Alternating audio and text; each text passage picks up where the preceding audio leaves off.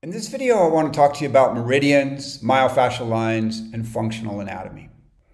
In these images, we can see that the myofascial lines look a lot like the meridians. The myofascial lines can help us to better understand much more about acupuncture point actions and why points work the way they do. Myofascial lines help us to understand traditional points, Master Dong's points, extra points, Ashi points, and more. These lines can also help us better understand things like proper needle depth, angles, and needling techniques in general. The myofascial lines are also organized around structural and functional muscle groups. This relationship between structure and function is essential to understand, and functional anatomy examines the relationship between structure and movement. In traditional theories, we speak a lot about qi stagnation and the importance of moving qi.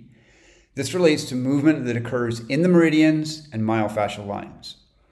By bridging the gap between meridians and myofascial anatomy, acupuncturists can greatly increase their skills and knowledge of point energetics.